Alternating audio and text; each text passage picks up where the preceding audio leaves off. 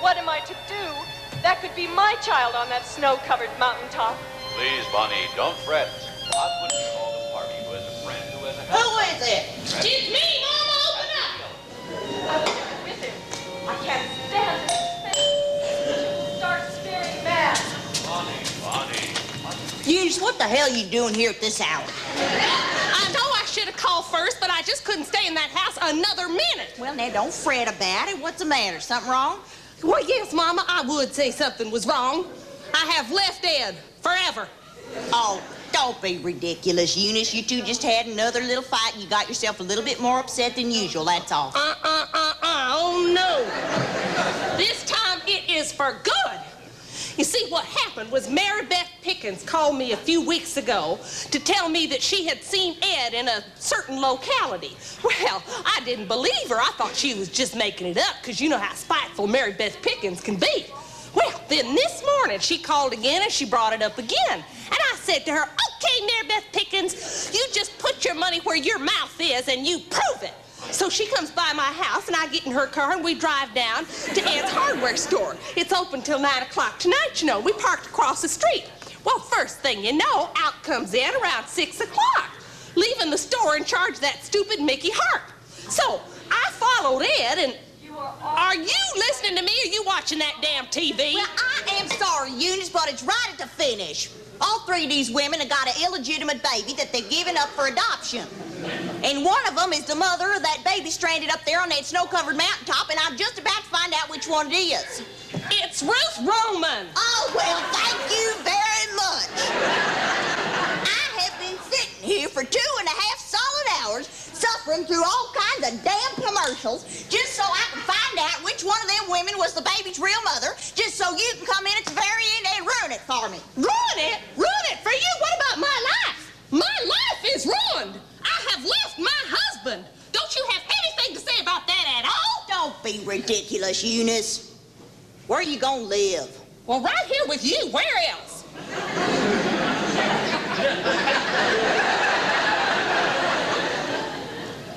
Now, Eunice, there is no need to make a hasty or rash decision just like that. Let's sit down and talk about it. Come here, darling. Sit down, talk to Mama. Tell me what Ed could possibly have done that is so terrible. He went to a massage parlor. So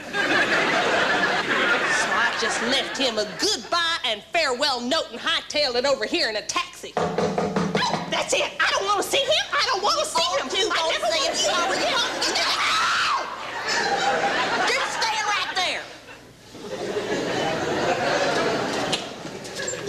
Excuse me, ma'am. Oh, hi there. I just thought I'd mention to you about the fair if you didn't mind. Oh, I'm sorry. I forgot all about you. Mama, I left my purse at home. Would you lend me $3 and some odd change? What do you think, I'm made of money? I don't even know if I've got any money around here. I happen to be on a very tight budget. Budget. Finally think you got a little peace and quiet and somebody comes barging through the door screaming for money. Somebody? I am not somebody. I am your daughter. Oh, when am I ever going to make a dent in you? All right, just how much is it you want exactly? $3.75. $3.75 from her house over here? How did you two come, by way of Kentucky?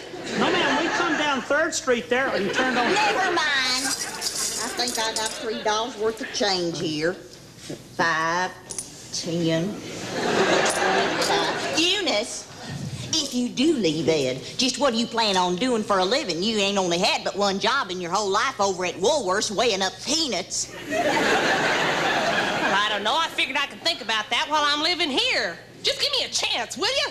All I know is I have taken the first positive step forward in a new life. That's what my daddy used to say. Take one step at a time. I want your daddy's advice. I'll ask for it. Now, that's another thing, Eunice. I don't know if it's such a good idea, the two of us living here together. I mean, we're both very set in our ways, you know. What you mean is you don't want me here, isn't that it? You left off counting at 25 cents. You know that you are more than welcome to stay for a night or two. Well, no, thank you, ma'am. You can just forget it. Ma'am, I could be out picking up some other fares if you... Grab the money. That's all you get everywhere you go these days. Grab the money and run. No, how do you do? May I help you? Nice day, turn green. Wait just a minute. I am going with you. You're going to take me over to Mary Beth Pickens' house. Well, this Mary Beth Pickens, will she be able to pay you fare? Oh, yeah, she'll give it to you with an open heart. Here, Mama, take your money. I won't stay in this house where I'm not welcome another 10 seconds. I'm sure glad I found out what you're about, even though it took me a lifetime. Oh, that's it! That's it! We're going out the back way. I don't think that's really a good idea. You're not going out the back way. You move it. Yeah, here, Ed, before you break the door down. Eunice, will you kindly explain to me what meaning, if any, is in this note? I hope you had a pleasant afternoon at the, quote, store, unquote. You will never see me again. E. You, I take it, are E. Will you please go away? Was I supposed to be someplace other than the store this evening? This evening? Ho, ho, ho. Not this evening. Maybe for weeks. Maybe for months. While your devoted wife and 2 babies were at home thinking you was working at the store. Oh, brother. I must be driving the getaway car for the mafia gang. And here I didn't even know about it. Does the name Roman Pleasure Palace strike a chord with you? Is that what you think? That I was in some kind of... Do you deny it? Well, what would be the good? You wouldn't believe me anyway, would you? You never believe me. That's why this time I came prepared. Mickey, get in here. You quit hollering out my front door like that. The neighbors are going to think I'm running the massage parlor. Hey, if you don't mind, I think I'd rather have that money your mama promised me than You count on mean this to Mary Beth tell Pickens. me that you brought that moron Mickey Hart here at a time like this?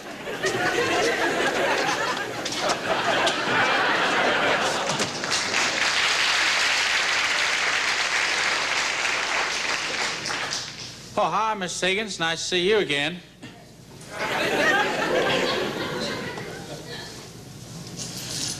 Hi, Mother Harper. Even at this hour, you're looking bright as a button. Don't you Mother Harper me and quit hollering at me. I'm not the one that is deaf, you squirrel head. Say, I don't believe I met you yet. Oh, how you do? I'm Harold Veerkamp. Nice to meet you, Mr. Squirrelhead. Hey, did you lose something here? Yeah, I need about $2.85 more. Oh, there's a dime over here. Here's a dime. See, I asked Mickey to come home with me, Eunice, because I thought you'd join us in a carefree game of hearts. And what did we find? This note. Well, I don't know what kind of bee got in your bonnet, Eunice, but I thought I'd just better bring Mickey along here tonight to tell you exactly where I was this evening. Go ahead, tell her, Mickey. Right. The chief and I was in the store until closing time, which is at 9 o'clock. He did not go nowhere at no time or duck out. Oh, he did not say duck out around 6 o'clock for an hour or so? No, around that time, he was busy as a beaver. He was stacking, sorting, and sweeping. I saw him go into the massage parlor.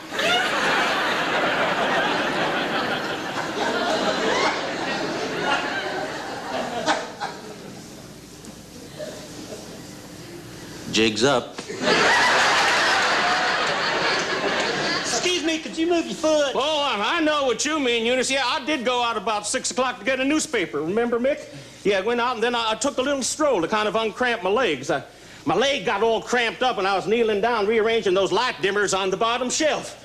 By the way, Mick, we got to get those light dimmers on the upper shelf. Now, I mean, they're a hot little item now. Right, I'll make a note of that, Chief. Yeah. All right, light dimmer on the upper shelf. Well, anyhow, I did go by this gaudy-looking place, and I thought I'd stop in there and ask them where the nearest newsstand was, and... Is that what you went in there for? Is that what you said? Yeah. Oh, really? Then how come that painted-up hussy looked at you and said, "Why, Ed, you little rascal, this is the second time you've been in here this week."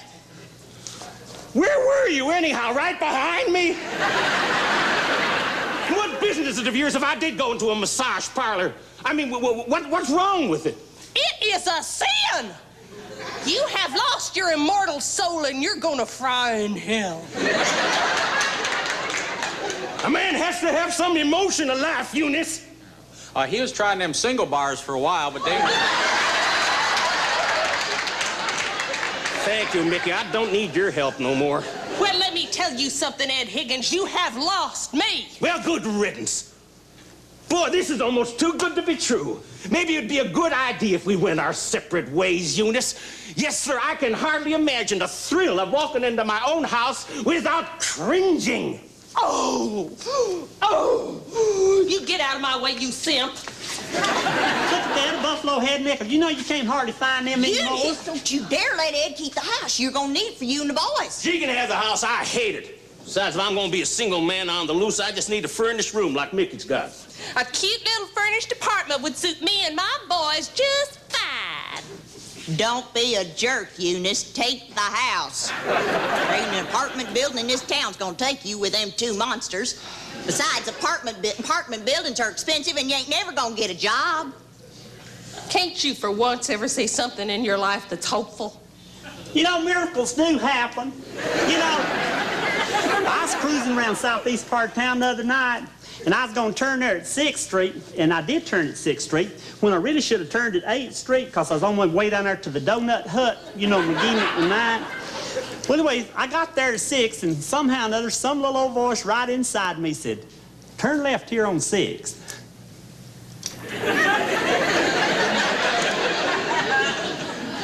Eunice, trust me on this one. Don't listen to this jackass. I mean, miracles might happen to some of them shepherds over there in them foreign countries that ain't got nothing but time on their hands, but they do not occur in this neck of the woods. And if you're nuts enough to run out on your meal ticket, you get everything you can out of it. And don't you forget about child support and alimony, neither. Yeah, well, Eunice and the boys can have half of everything I make. Well, hell, that's nothing. You can barely make ends meet now, Eunice, and you're getting it all except for the $10 now and then that Ed throws away at that massage parlor. It's only $7.50. He was getting a raise. All right, you two, now just come on. I think it's time we cut out all this nonsense. Now, Ed, if you take a furnished room, you're going to get as buggy as your stooge there. You ain't going to be able to you're not going to be able to afford eating out. And you ain't never going to find another girl dumb enough to marry you. And Eunice, if you try living on your own, you're going to die of starvation with an open movie magazine sitting in your lap. So why the hell don't the two of you go on home and let me watch my TV?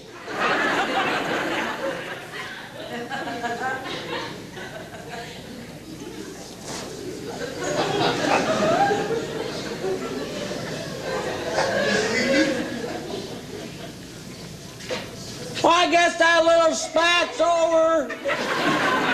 Say, you two lovebirds want to be alone. I can get a taxi or something. Oh, don't be silly, Mickey. I'll be glad to drop you off home.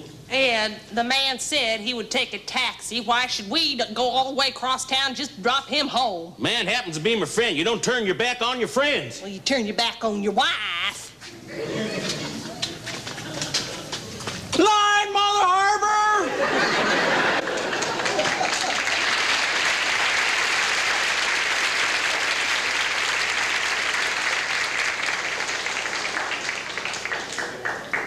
As soon as I find 50 more cents, Get